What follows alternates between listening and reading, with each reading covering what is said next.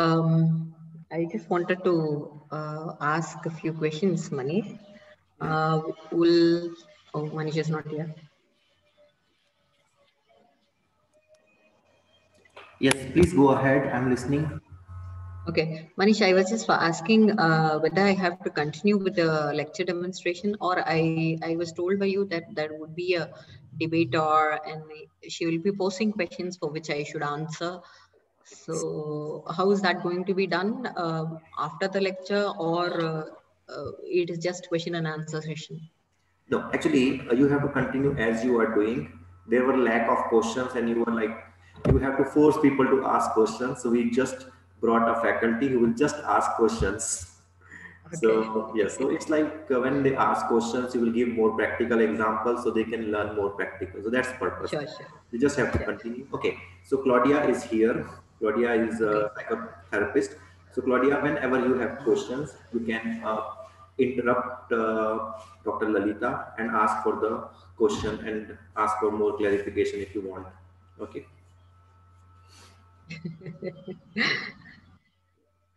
I'm not used to press sort of questions though. Please spare me. No, I was just talking to Claudia. If she is preparing for some atom and hydrogen bombs for me, then. Okay. Since they don't know about cricket, I will take the example of football. So if, let's say, if there is Romania is a very good team, let's assume, and Croatia is a very bad team. So when there is a football match between Romania and Croatia, people will not watch that much. But if it's a match between Romania and Spain, everyone will watch. So there is a match between Eastern and modern psychology today. So to make it more interesting. Yes, hopefully, Manish, hopefully. Right, Fingers crossed. I'm trust on both of you, and I'm sure it will be wonderful practice. Okay, so yes, we can start. We are already 5 minutes behind, so we should start. I'll start with a small prayer, a Vedic incantation, I should say, which would bring in, a sense of fulfillment and contentment in life. So that's how the prayer goes. Om Bhadram Karneभिः शृणुयाम देवाः Bhadram पश्येमाक्षभिर्यजत्राः स्थिरैरङ्गैः स्तुष्टुवागुंसस्तनूभिः व्यशेमदेवहितं यदायुः स्वस्ति न इन्द्रो वृद्धश्रवाः स्वस्ति नः पूषा विश्ववेदाः स्वस्ति नस्तार्क्ष्यो अरिष्टनेमिः स्वस्ति no बृहस्पतिर्दधातु Om Shanti Shanti Shanti.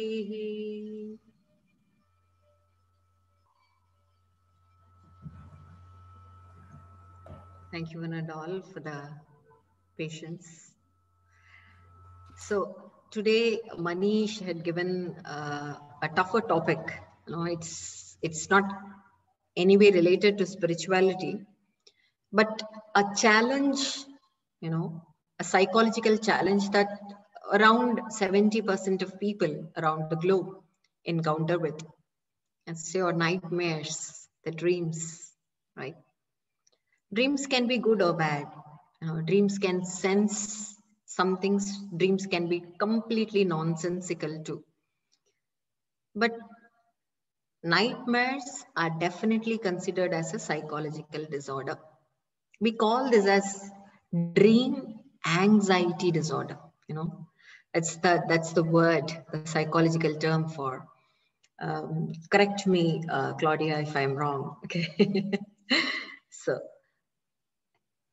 This dream anxiety disorder is caused because of anxiety, as the very name says. But when you delve deep down into the, layers of mind, like you all might be knowing about the 3 layers of mind we have: conscious mind, the subconscious mind, and the unconscious mind. It is not the unconscious that you go dizzy and then you go unconscious. No, it's the third layer, the third deeper substratum inside your mind called the unconscious mind. The first layer is very lucid, very obvious. Everybody is aware of how our mind works, how we think, how we emote. And that's the conscious mind. But I better view all rather than seeing myself. Okay. So, yeah, the second layer is the subconscious mind. What does the subconscious mind actually, possess? What do they have inside? It has all those impressions, all those information, the tiniest information that we collect through our indriyas. Indriyas are the sense organs that we have: eyes, ears, nose, tongue, skin, All those information grasped by these indriyas are laden in this subconscious stratum of your mind. You might be smelling some beautiful, incense sticks, but you didn't literally bother to because you have to drive down to your office. But still, even if you didn't notice, that particular information goes deep inside your mind, seeping down to the subconscious stratum of mind. That's how the subconscious mind works. The third layer is the unconscious mind. This is where, yoga comes into picture. Even psychology, accepts the truth that in the subconscious mind, we behold all those impressions, vasanas and samskaras, we call it in yoga, all those impressions that we have, got through all the previous lives. For example, I'll give you a practical example, just as Manish said. Manish wants practical examples. He is practice oriented, he's a yoga person. So a practical example.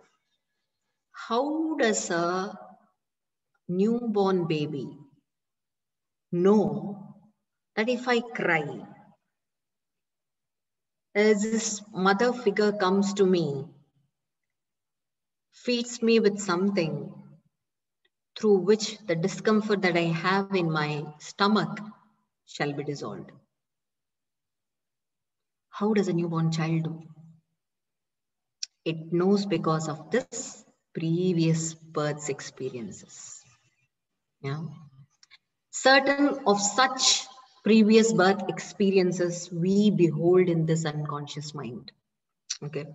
So it is not just, all favorable experiences. We also behold unfavorable experiences too. Like you might have heard the technique called hypnosis, hypnotic therapy, where the therapists actually, make the patient move back towards the previous births. It might be 5 births behind, but she would be able to say, he or she will be able to say, for example, oh, I was raped and killed. So I get a wrong feeling whenever I indulge myself in sex. It happens in hypnotic therapy. So this is a kind of vasana or samskara that we carry in the unconscious mind. Now coming back to our subject, dream. Similarly, in yoga, we have 3 states of existence: Jagrata, Swapna, and Shushupti. Jagrata is the waking state, the conscious mind. Swapna is the dream state. The dreams comes out of this subconscious stratum of your mind.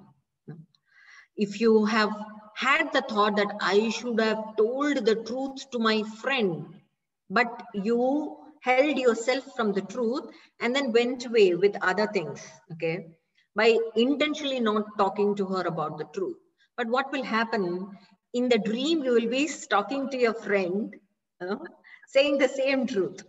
Why? Because that impulsion, you have been impelled by that very thought that you had deep inside, that had seeped in the subconscious mind. And in dreams, what happens? It gets revealed. Sometimes I become the hero of Bollywood hero myself, and then starts to fight with persons. Once what happened, a funny story happened. I learn a lot of self-defense. My daughter myself, is a karate black belt. So I learn a little from her. I learn a little from my husband also. So what did I do? I was sleeping. I gave my knee impact to my husband who was lying behind me. He was so, he was so terribly in pain. So he had to wake me up. Why did you do this? You were asleep, and why are you doing? Oh, I was in my dream catching that, we Indians usually wear the golden chains and all. And there are chain snatchers up in the north. It is very, very popular, very naughty, notorious. So I'm going to catch that notorious chain snatcher, and I was giving a knee onto his solar plexus actually. So I hurt my husband. So this is how we become, those things we don't want to be, we try to be in that swapna avastha, in that dreamy state, right? Being a woman, I will never do that. I'll never fight with a person on the street. It can't happen for me. I'm not that stronger even, but still, that subconscious mind makes you reveal what you are, what you have kept yourself hidden from you yourself. The third thing is the unconscious mind. Nightmares usually come from this unconscious mind's revelation. Like people used to get nightmares too often. We also get nightmares. That is completely normal. But too often nightmares is a disorder. It definitely says that there is a kind of repressed feeling that you have stored deep inside your unconscious mind. And anyhow, at some point of time or the other, it will come out. You can't, hide a volcano inside. The lava has to come out. So this repressed feeling actually comes out of that unconscious substratum as lava, and hence you get this nice nightmares. There are many causes of nightmares. I have a lot of list in this. Let me just read it to you. Anxiety, bad quality of sleep. If you are an insomniac, yes, nightmares are, very successively happening. If you have a sleep apnea, if you don't have proper oxygen consumption inside while you're breathing, and there is some obstruction in the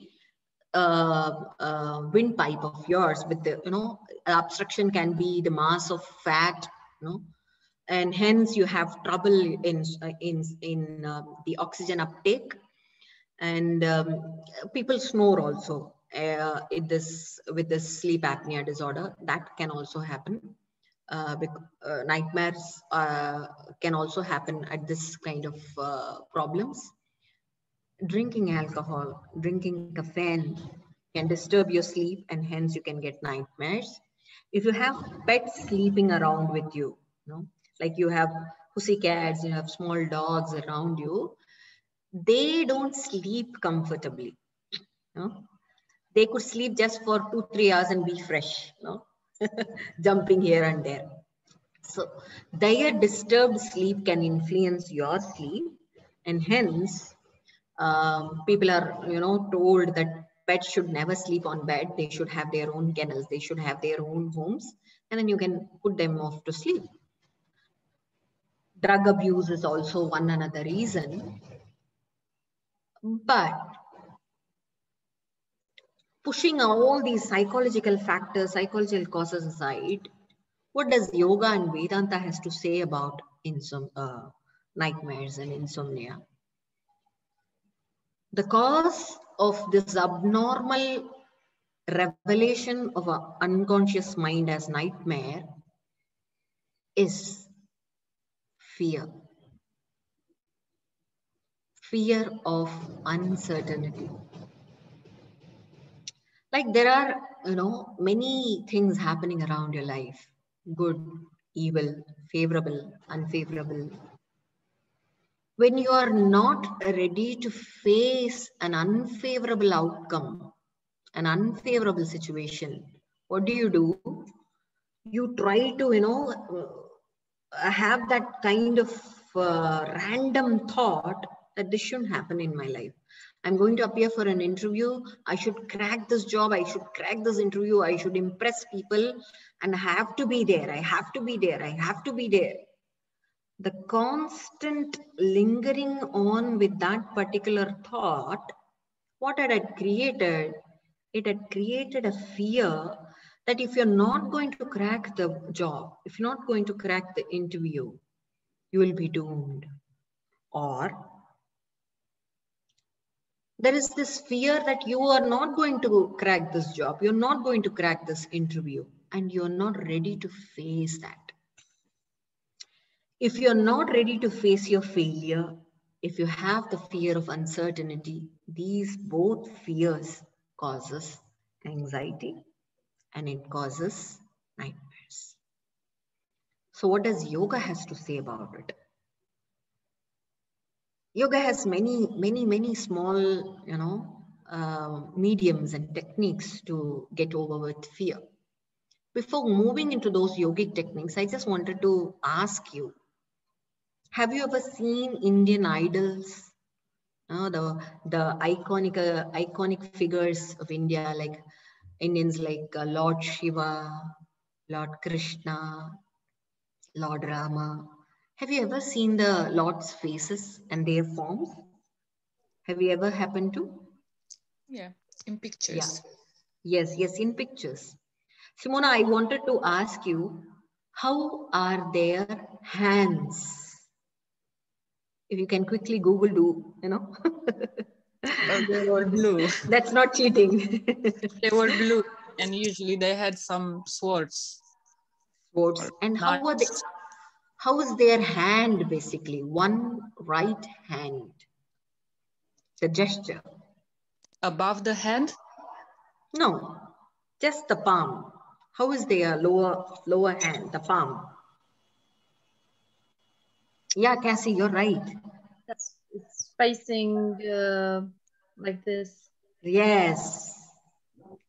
Whenever you see Shiva, whenever you see Lord Rama, Krishna, anyone for that matter, even the Lourdes, Devi, Durga, they always have this mudra.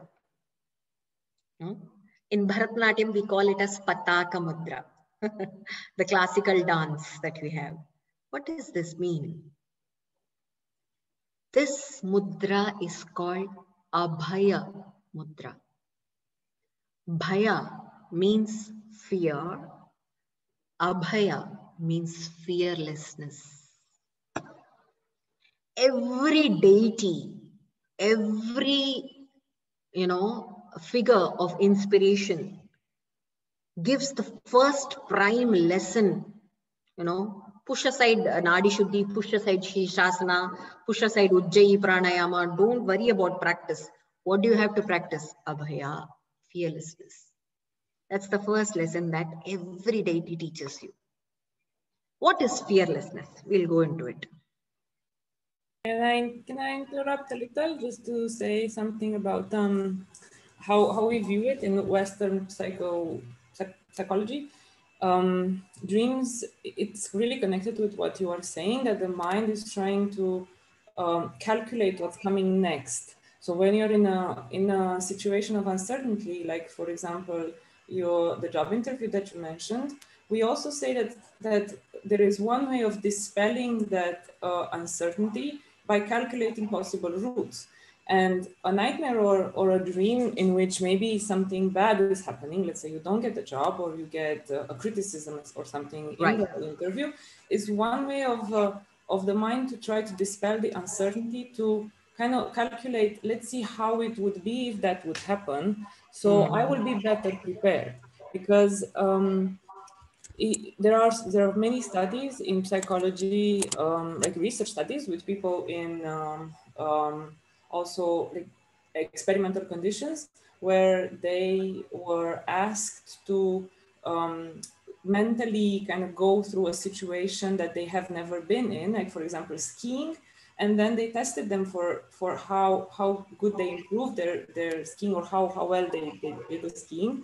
And it was better if they could imagine it just in their head.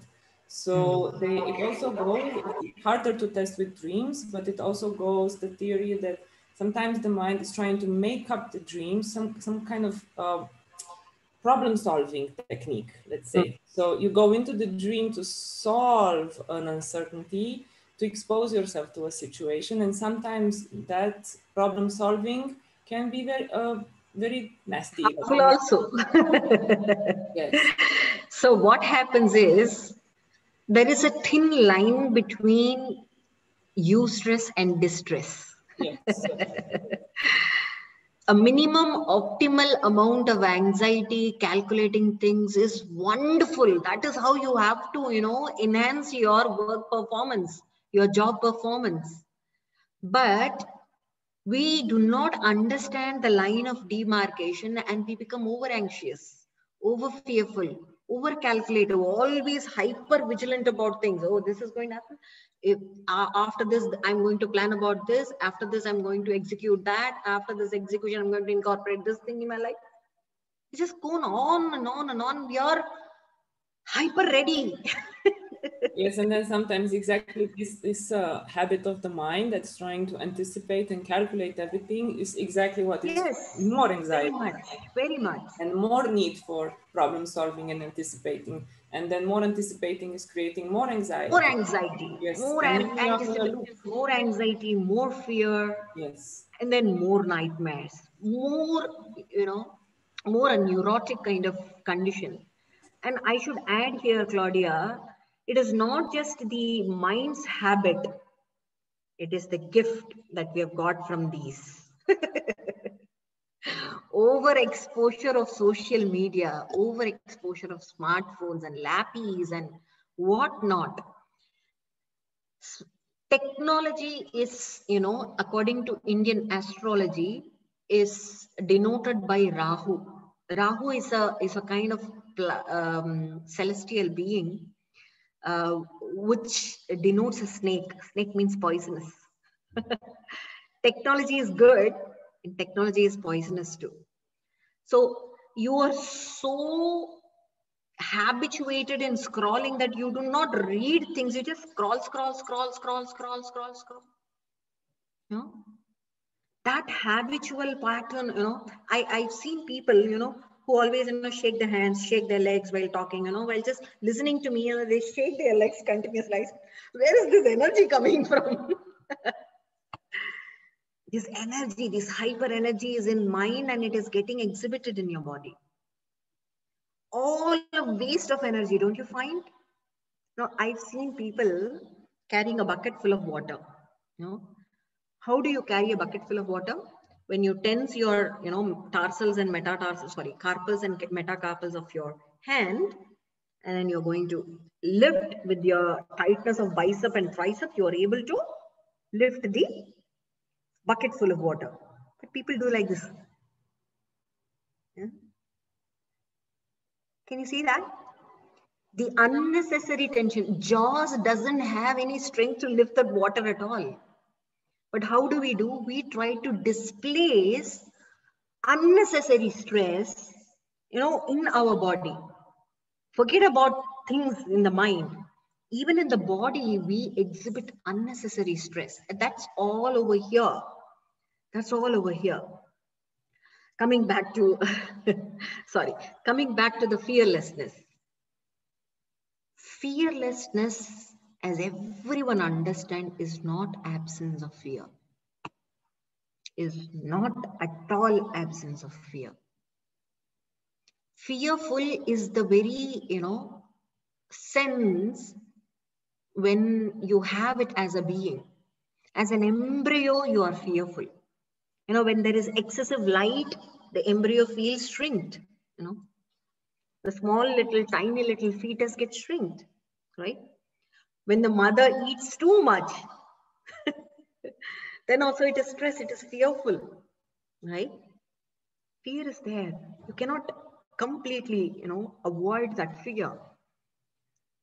But by saying abhaya, fearlessness, the deity, the gods, the lords want us to observe that feeling called fear as a third party so that you can dwarf that feeling. You are a very good counselor when your friend breaks up with his or her own girlfriend. You can counsel him or her in a, beautiful manner. You become strong. Oh, this comes and goes. Friends comes and goes. Love is just a, thin air. You can just shift from one person to another person. If you don't find a proper person, you'll find another one. But the same thing when it happens to your life, to you, all these knowledge goes withers away. So the Lord says, abhaya, fearlessness is to watch that fear as the third party. When you watch the fear as a third party, you become strong. You are the third party to your friend, You can just watch her trouble. And when you're outside the trouble, when you're outside that problem with a witness attitude, you will be able to think clear. You will be able to come up with good solutions to overcome. That is abhaya. Abhaya is fearlessness. Abhaya is fearlessness means observe the fear so that you dwarf it out. You make it minimum as possible. We all have fears, heart attack, earthquake, corona, what all, recession period. Everyone has fear. Nobody has no fear. Everyone has fear. We have so much of fear that it chokes our energy and becomes difficult to make, to clearly see our life, to clearly present ourselves in life. It is not that, yeah. With just before we go further with this observation, this is something that we are trying to do also in psychotherapy, in Western psychotherapy. But people often get confused. What do I observe in fear? What? Because some people get overwhelmed in their thoughts. Some people get overwhelmed in their body, in the physical sensation of fear. And what do you recommend we start observing? Yeah, Claudia. Like this does psychotherapeutic counseling. We did, I think, with Manish's help, we did a psychotherapy and yoga counseling therapy sessions where we treated, we actually trained the yoga instructors with psychotherapeutic counseling and yogi counseling methods too. So there, I had an opportunity to train a few students of Manish and Dr. Ritesh Patel. So there I mentioned them too, while you are counseling, the patients, and asking them to have this sakshi bhava, witness attitude, People have the difficulty to actually feel the fear, feel the particular emotion which, makes them uncomfortable. It might be fear, it might be, death distress. Death distress is stress ranked 1. Death of life partner, death of a near one, loved one. How to actually observe it. It needs, first of all, supine relaxation, Claudia. And while you are at rest, it is not just lying down on the couch. But we have this technique called Shavasana, deep relaxation technique, where we make the participants to observe each and every part of the body: toe, ankle, shin, knee, every part of the body till the hair follicle that they have. Now, while they are practicing this observation aspect, they are asked to move away from the toe, move away from the ankle, transcend away from the shin. That's how we ask them from the bodily level to shift their focus, to make the focus happen and shift from it to defocus. So it is a kind of focus and defocus that we actually teach. So it is very easy to watch your fingers, right? Sorry. It is very easy to observe your throat. It is very easy to observe the contortions in your forehead, So from there, we try to transcend the person and then move towards mind.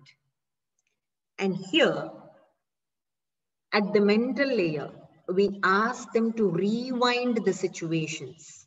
Like there are 4 situations. 1, the happiest event that they had in their life. 2, the worst event that they had in their life. We actually want them to rewind. And then as a third party, observe how you were crying. As a third party, observe how you were excited. Something like that. There are 3 and 4 models also. With these models, we try to make them focus and defocus together. That is called Dharana and Dhyana of the 8-limb yoga. 8-limb yoga. Dharana is focus and Dhyana is defocus. So all these years we have been focusing. By the age of 5, we were focusing on studies. By the age of 14, we were focusing on, perhaps sex. By the age of 25, we were focusing on profession. By the age of 38, 40, we were focusing on family.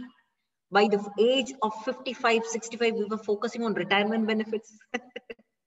So all these years, we have been focusing and spending what we call as Prana Shakti, the vital energy. Instead, restoration of prana, restoration of vitality is the psychic energy that I'm talking about is focus and defocus. So that's how we harness people, I hope, Claudia, you understood what I mentioned. Yeah. So moving ahead, everybody has fear.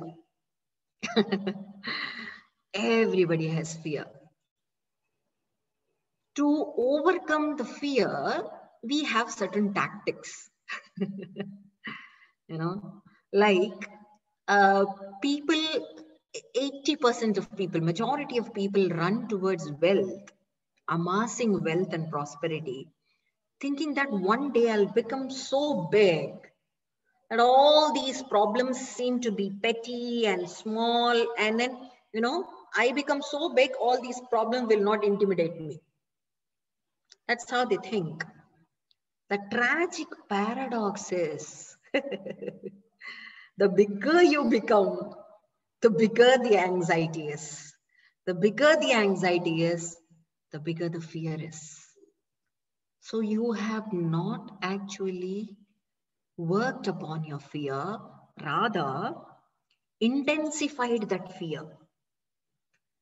Understand amassing wealth or power, or if you think if you're going to amass, lots and lots of relationship and friends and, going along with using drugs and drinking alcohol and then, do the parties and merrymaking and jazz music and all those things.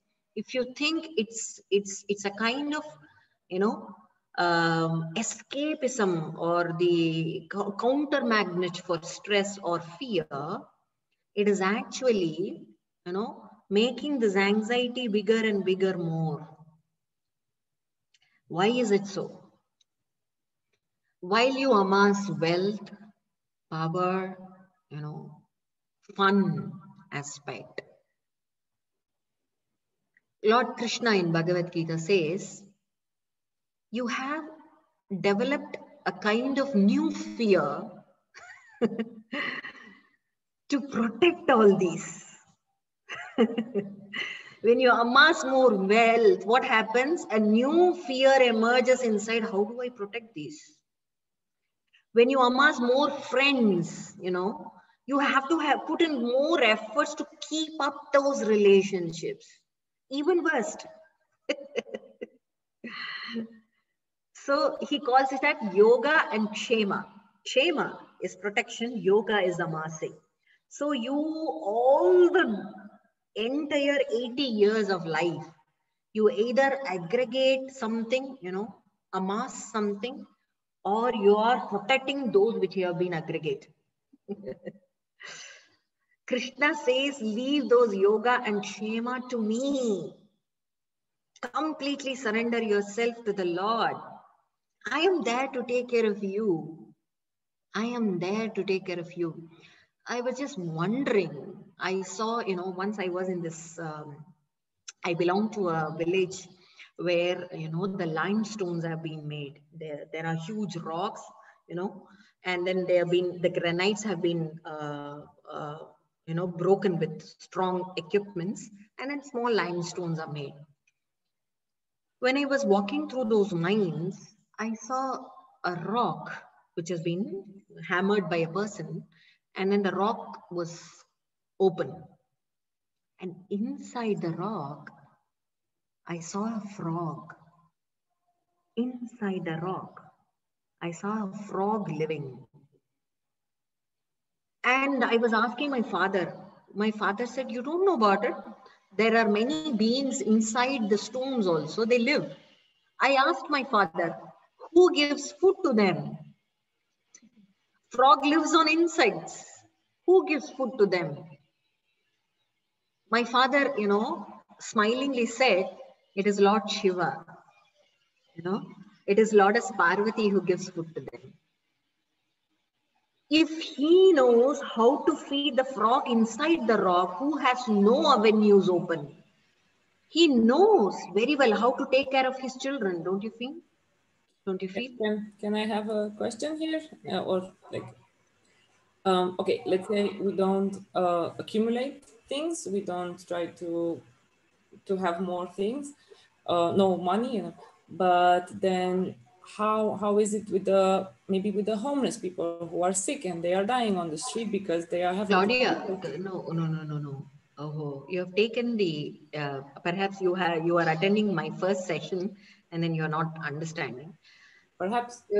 Yeah, you have extrapolated my example into another situation. I'm not talking about homeless or needy or poor people not to put in efforts, not to work at all. I'm not talking about we ourselves who have homes, better shelter, good food, good clothing to wear, not to work. I'm not talking that. I'm not advising you people. But I am trying to suggest that while you work, you are so focused towards the objective that half of the energy that you have to create in your productivity, create inside the work that you have to do, has been mismatched, misguided, mischannelized towards those, the goal all the time. You create that anxiety. And hence, even the piece of work is not done properly. It's not accomplished properly.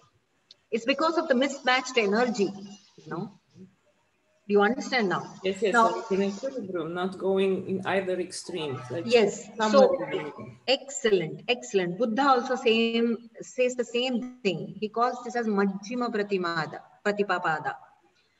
What does it mean? The middle path. The middle path, yes. The middle path. You don't go to extremes, but you do find your balance, the work-life balance, the work-mental balance, for God's sake, right? So what had happened? Okay, no problem, Imola, you can leave. Thank you. Imola has been very kind enough to appreciate things. It's very interesting. I'm sorry, I have to leave. So by amassing more wealth, more fun, and more prosperity, or more, or people are, health panic nowadays. I see people jogging at 2 a.m. in the morning, saying that I don't have time for jogging, so I'm jogging 2 a.m. No heights. There is no sense in it, right?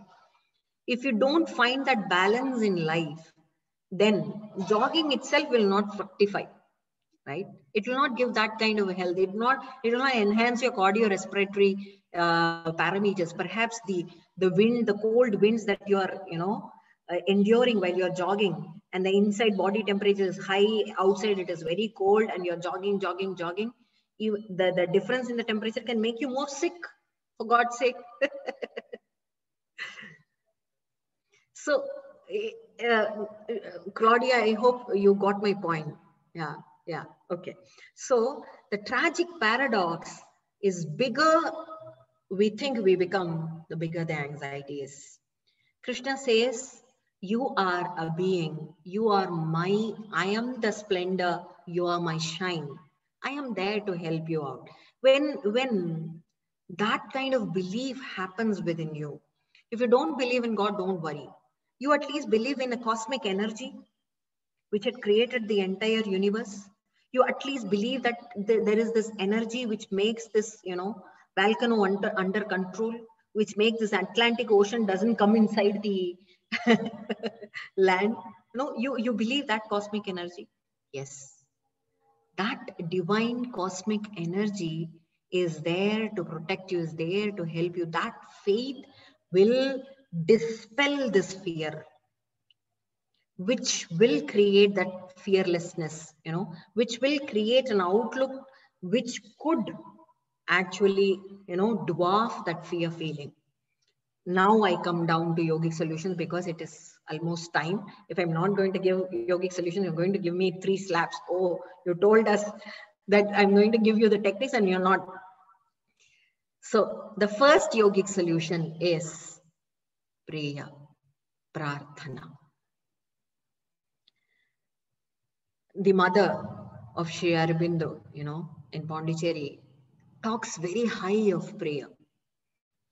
It is just the opposite situation of what our mind rants about. The mind is ranting about many things. It is crying, it is yelling, it is excited. Deep inside, everyone knows there is this strong villain inside, but nobody wants to show it. But deep down, we all know that there is a strong villain, which makes us, think about wrongdoings, think about misdoings, think about, opposite events which you definitely had not encountered only. This evil force can be calmed down only with constant, positive, successive verbal thoughts that I call as prayer. It's a small definition. You could write it down if you want. Constant, repetitive, positive verbal thought. Why verbal thought? Why don't you pray, inside the mind? When you pray inside without speaking, actually, this devilish, heinous, criminal thought comes out. So when you speak it, you'll speak all good, right? We're trained so. We're trained by our parents. Oh, guests are coming. Don't speak nonsense. Behave properly. Okay. So we are trained in such a manner that while we speak, we always speak sense. So that we are so, concerned about your personality that our speech should be good. So when you verbally put your thought out, you'll always speak good, positive. So prayer has to be verbal. And it has to be successive. It is just not one prayer, you know. And that we do, Claudia, for your information, in the technique called Shavasana, which I was mentioning you moments ago, where we deeply relax, and we call this as sankalpa, a mental, verbal repetition of thoughts.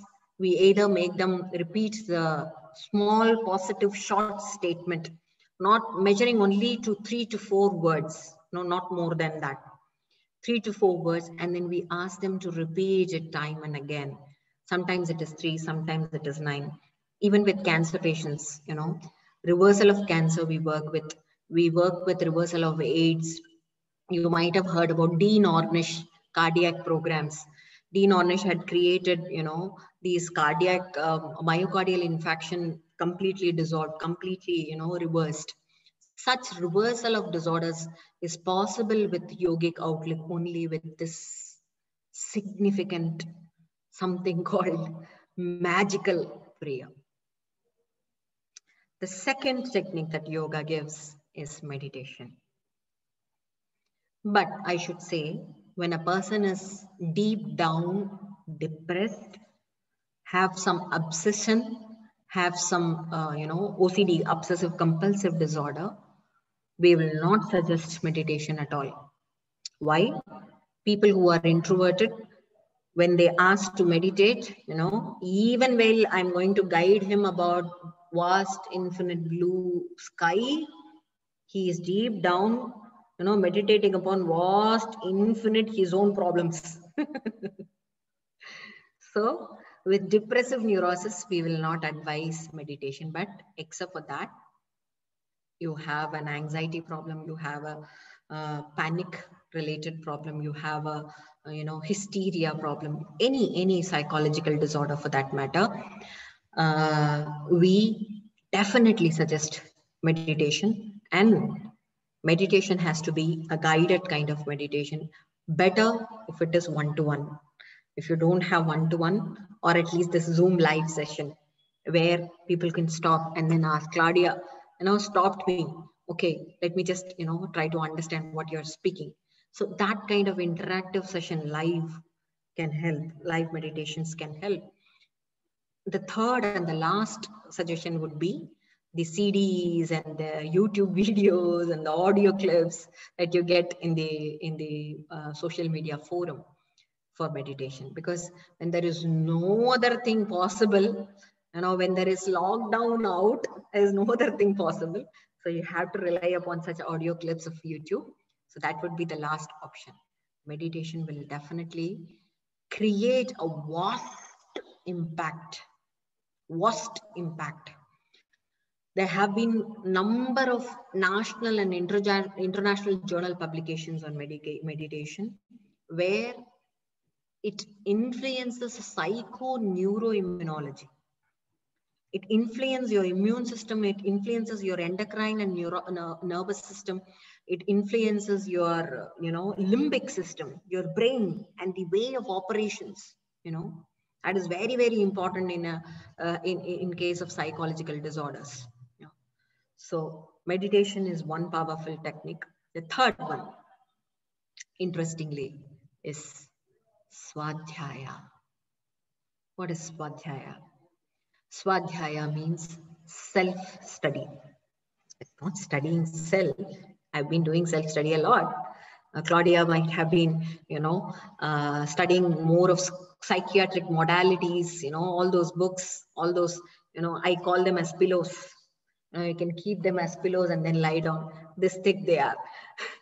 So that's exactly not self-study mean. Studying yourself, introspecting yourself and understand your true nature is self-study. How do you understand your true nature? When I am completely perturbed, when I am completely stressed out, troubled inside, I'm anxious, how am I going to study myself? I'll get the feeling that I'm the worst personality. How am I going to do that? At that point of time, be with the persons who have, high spiritual experience. talk to them, have beautiful interactions like Arjuna did.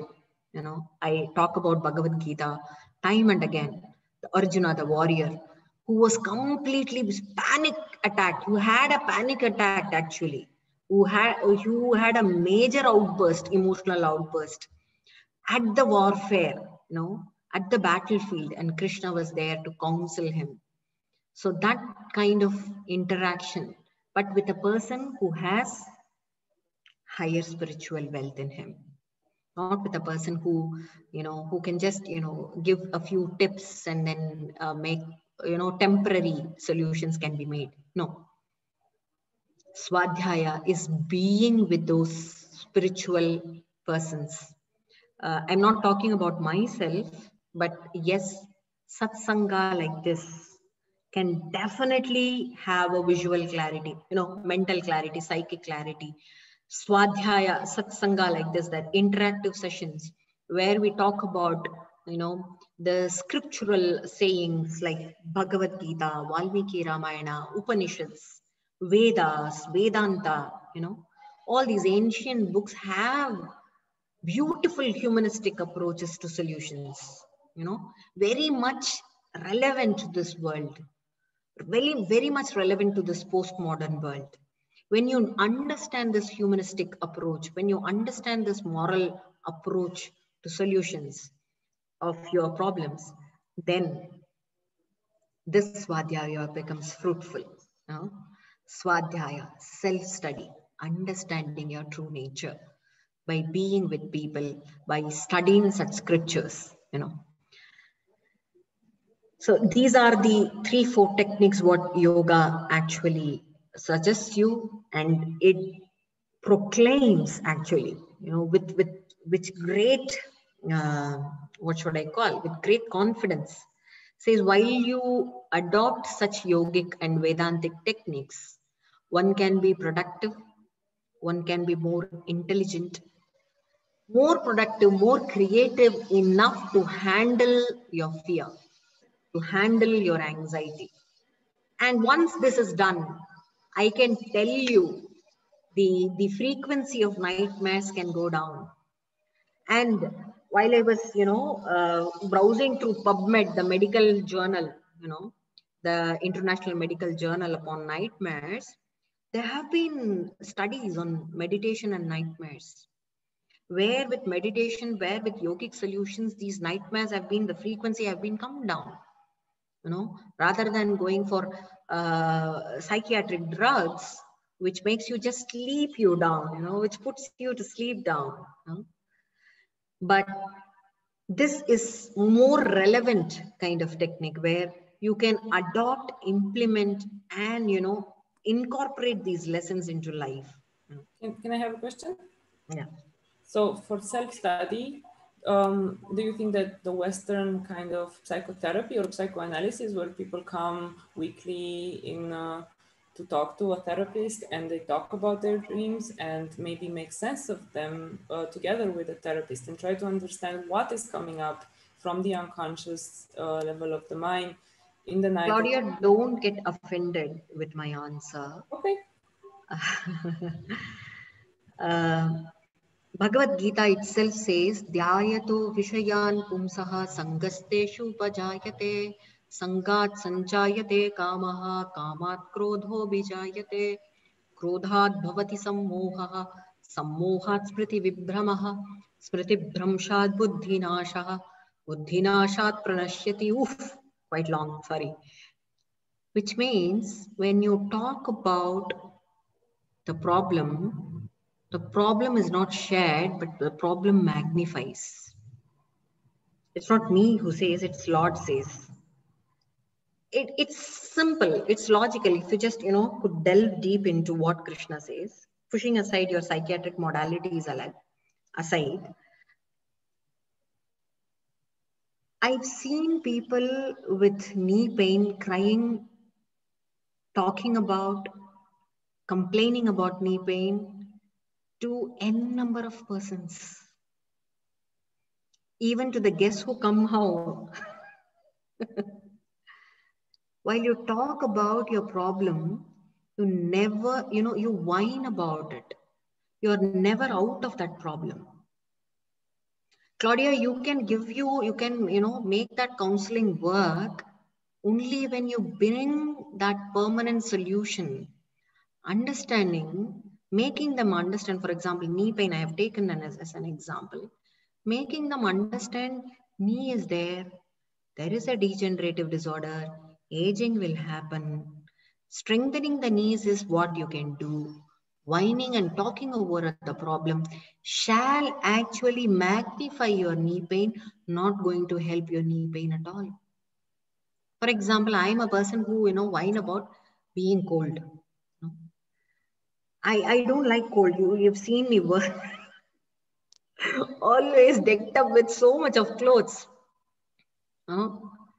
My husband used to say, when you are wearing more clothes, you will feel more colder. And he's right. The act of, what do you call this? Disconnectedness from the problem is the solution. As a third party, what do? You are observing the fear. You are observing the problem. Now you disconnect yourself from the problem. When you're with the problem, you talk about it. You talk for 5 hours in a counseling session. You talk for 7 months in a counseling session. He will be your patient for life, Claudia. I have some dentist friends, please don't share this with anyone, but they say my patient will always be my patient for life. Because once you are going to dentist, you will always be, dependent and reliant on dentist.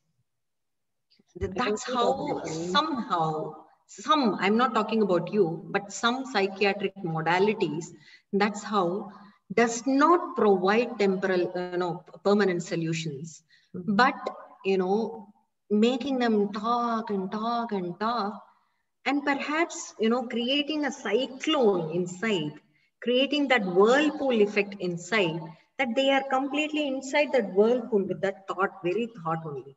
They're not ready to come out of that whirlpool. And it is a whirlpool. Nobody can, get out of it. Right? So I'm not talking about my, Gita's suggestion is disconnectedness, detachment from the problem. When you detach yourself, you'll be able to visualize clearly, oh, this is not his problem, this was mine. It was my jealousy which had made me, work against him. Oh, it was my fear of uncertainty. Because of that, I have mistook her. That kind of intellectual clarity can happen only when you are distant, away from the problem, not talking about it. Yes, so I understand that self-study is this observation from the outside of the problem, not whining about it and staying in it and exploring it at the same level that it is created. Because we also say that you cannot solve a problem with the same mind that you created it, of course, because you created it in some way with your emotions and your projections, and you cannot solve it within the same level. You have to go up one level to be able to see. And this is how some modalities of psychotherapy, like the ones that I use, are working in this idea of extracting you from the problem and seeing it from above. And then when you talk, you're not actually whining, you're mostly observing objectively with the help of an objective mind. Yes, if you can develop that Sakshi Bhava, witness attitude, then it becomes a yogic modality. Yes. Yeah. Then it never remains a psychotherapeutic modality. He himself try to, detach himself and then understand, oh, this is my solution. Yes. Yeah. So I know, Manish, I am running out of time, but I just have 2 points to cover. If I could finish this, then I think I would be able to present myself in a better manner, if you could allow me. Yeah, okay. So all these things are not baseless. They are, whatever that is being discussed, are based on Patanjali Yoga Sutras, where Patanjali says Abhinivesha is a klesha. Klesha means the poison of your life, affliction of your life. Affliction, one great affliction of your life is fear. Fear of uncertainty, fear of death, all those things put together. No. So you have to work upon this fear. That's what Patanjali says. And Gita, I'll end with this beautiful shloka where Krishna says, Vita raga bhaya krodha manmaya mamupashrataha bhagavo jnana tapasaha bhuta madbhavamagataha. Vita raga bhaya krodha. There have been many saints, Krishna says. There have been many saints, many yogis, many yoginis, you know. Yoginis can also be there. There have been many yoginis who had obtained that divine heart of mine, who had, you know, who had reached me, who had reached that divine cosmic energy by avoidance of raga, attractions, bhaya, fear, krodha, anger. These three things he mentions. So the first and foremost step is to work upon fear. Later on, we'll talk about perhaps raga and anger issues and all. But yes, fear, fear, fear. It's that Himalayan cause that we have to work upon, the cause of all anxiety, the cause of all bad dreams, the cause of insomnia, bad quality of sleep, the cause of anxiety, the cause of depression, the cause of OCD, a cause of dysthymia, the cause of anhedonia. Oh, name any, Claudia. You know, all those psychiatric disorders, the cause is fear, abhinivesha. So we will work together with this abhinivesha. With Manish's help, we'll learn yoga and some meditation techniques. With Swadhyaya, I think I'm going to be there. How much ever I'll be there, let me help with you, or you can help me with your inputs. You know, that's the Satsanga. That's an interactive session which we will be working upon, and we'll start with this day with beautiful, constant, repetitive, short, positive statements called prayer. So we'll end the note with the prayer. Namaskar Mudra, sit you straight. The prayer is on universal welfare. Let everyone be happy. Let everyone restore themselves with health. Let every one of us see that auspiciousness, see that real self, observe that original nature, which is bliss, peace, and being home. Sarve bhavantu sukhinah, sarve santu niramayah, sarve bhadradi pashyantu, ma kaschit dukkha bhag bhaved. Om Shanti Shanti Shanti.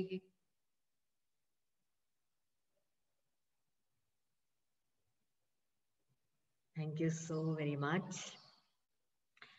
If at all you have any questions, I'm there. Or if you find it is very late, we can end also the session.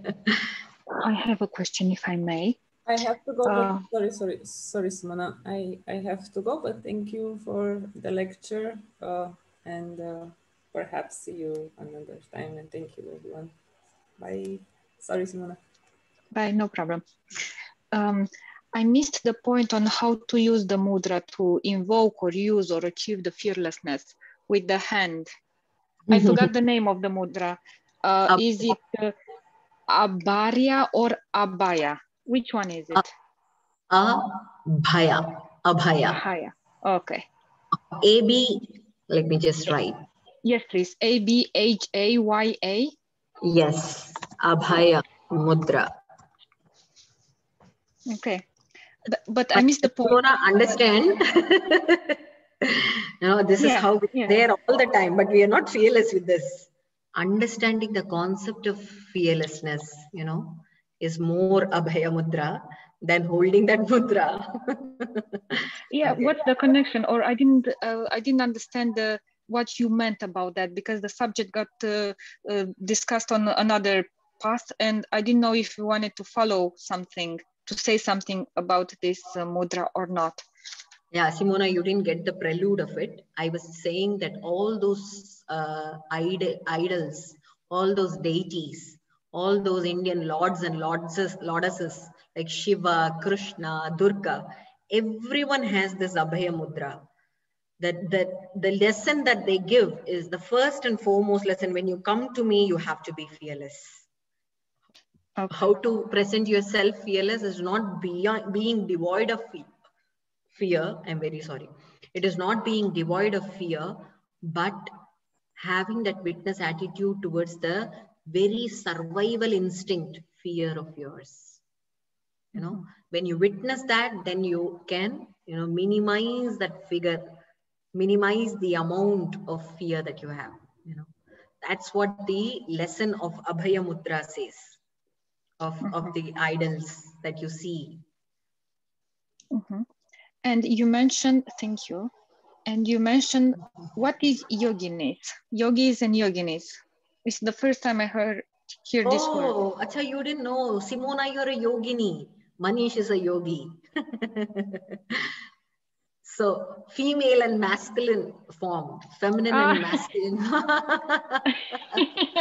Simona is still trying to calculate what is yogini. Oh, I'm a yogini. No, I thought that I'm a beginner, and this is why I'm a yogini, and Manish is more advanced, I hope. And sorry, Manish, just joking. That's and I thought that he's better, or okay. That's very no, I am a modest of beginner. I am a beginner. Thank you so very much for translating all the Indian words, because I don't know. In Indian culture, we don't treat anyone as beginner, anyone as intermediate, anyone that's there in the asana form. Somehow I do not know, but every birth that we have is an opportunity that we climb up towards that spirituality. So we are all yoginis, we are all yogis. Okay. Thank you. Can I say something also, please? You have talked about this way in which we interact with the experiences of life, and it's not about going too deep into the experience. Sometimes it's about watching it somehow from outside. And I have experienced this a lot of time, disconnecting from the problem and going into the observing state in which I can watch all the fears, all the thought patterns, all that's coming up. But sometimes, like you said, there is some attraction to go into the hole again, like, somehow that you will reach at the same place, pull this deep attraction and going into the vortex again. I don't know how to call it. Yeah. So maybe next time, if you feel like, and everybody, it would be of interest for everybody else, maybe we can talk about this pull when we somehow at some level, we know that's not something which serves and honors ourselves, but there is this pull of going in, and how can we deal with that pull? How can we do that? Very beautiful. I'll surely come up with that the next Sunday that we'll meet. But I'll try to quickly give a suggestion with this small practical example once again. So this is our beautiful Vinyas Yoga Studio that we have. We have a beautiful studio. Okay, so whenever participants come to our studio, it is our usual practice that we ask certain queries like how regular your bowel movements are. Do you have a headache? Do you have the spell of dizziness, or you have any discomfort in your heart? Such questions are being put black and white. Okay, so we write it down, we note it down, and we have a good filing of their medical details, pre-yoga, post-yoga, what kind of improvements in their lung capacity, in their vitals, in their psychological assessments. Such medical filings we do. Whenever I encounter any participant, for this registration, for this queries being put black and white, people come up with, oh, I have 15 years of my diabetes. My diabetes is killing. Now I've lost this joint mobility only. Now I'm not able to, have that sex urges. My quality of sleep is, disrupted because of polyuria. I have to go and urinate all the time in the night and all those things. Health will happen when you disown yourself from disease. It is my diabetes, my insomnia, you're starting to own your problem. And that is why you'll remain in problem. So my kind advice at the very step of writing those information, in my files, then and there only, before even starting yoga practice, I ask them, can I rewind your statements and then say the same things to you? Because you can hear and listen to it clearly. And then make them understand this part, that disowning of the disease. Christina, you got to know how to disown even your attractions, even your repulsions, raga and dvesha. Yeah. You have to disown even that. So we'll very well come up with raga and dvesha. If Manish, wants us anything more to add upon, we'll add that also. Otherwise, we'll work upon the other afflictions of life. Patanjali calls them as afflictions of life, along with the fear, attractions and repulsions. He calls them as poisons of life. So we'll talk about that in the next Sunday, perhaps. Thank you, Christina, for the input. Thank you so much. A brief question, if it's possible still. Yes, Aurelia. What would be your considerations in children's nightmare? I have several families who have little children, starting from 3 years of age up to even 6, 7. With children, Aurelia, there have been very, very many medical researches happening that why children do get this nightmares. 50% of the problem lies in their late night snacking. Mothers actually encourage late night snacking. A bar of chocolate, or the chips, the crisps that they have. All these things create nightmares because that keeps their brain to be active all the time. So that is one reason. Second is, ask them to clear away their urinary bladder. Just, to go and pee before their bed. That can also help with children. Children are not hyper anxious, but children are hyper energetic. So their frequency of nightmares is not that harmful as adults ones. So there's no more yogic practices involved necessarily for 3-year-old or 4-year-old kid, because they will not be able to meditate. But yes, if they cut down their late night snacking, or at least if they could have a 2.5 hour gap between the last dinner meal, skipping the supper and then directly go to bed, that can halve the problem actually.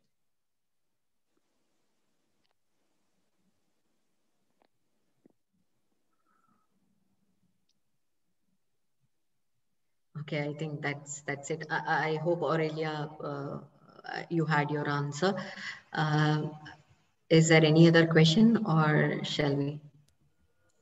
I will quickly. Okay.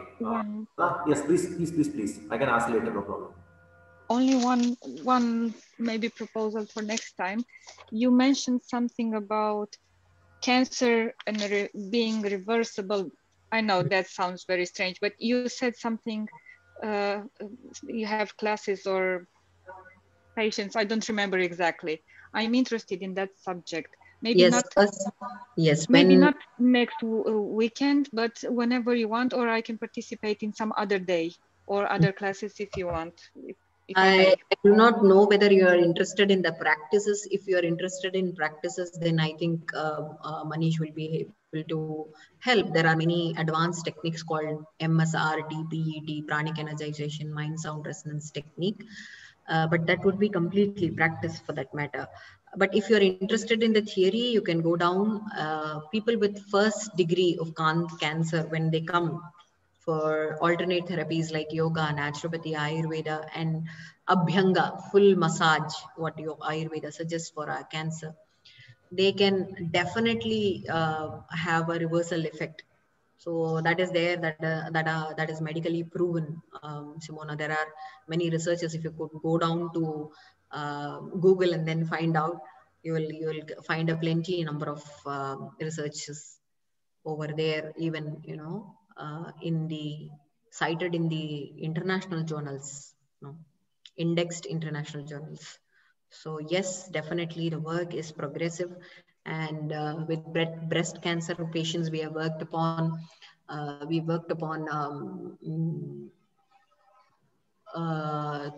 Cancer in the lungs, in the respiratory tract, cancer in the ovarian cancer in the reproductive tract.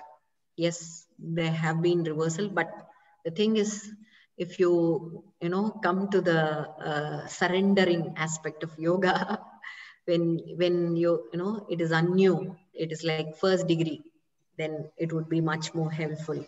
With second and third degree, it becomes complicated.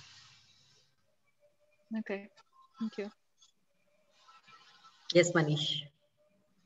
I had a question, but I think it will take some time. So I can start the next session with that question. Okay, again, the question. So if you don't have any questions, we can conclude it here. And next session, I will start with the question. Okay. So for the next session, it would be how to overcome attractions and repulsions. For the next session, it would be reversal of autoimmune disorders. Thank you. Bye-bye. Thank you. Namaste. Bye. Namaste. Bye. Thank you very much. Bye. Thank you. Bye.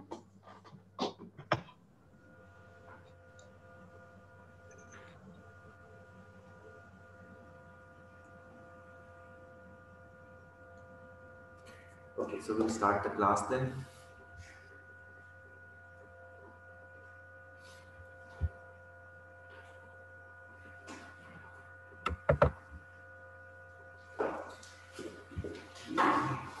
Give you 2 minutes and we can change it, then we'll start the class. Meanwhile, we can have chit chat with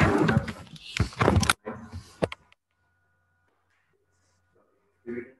Interesting? There were some interesting points, but you are not that attentive. I'm having difficulty concentrating when it's on Zoom. I like it better when it's live. Yeah, unfortunately.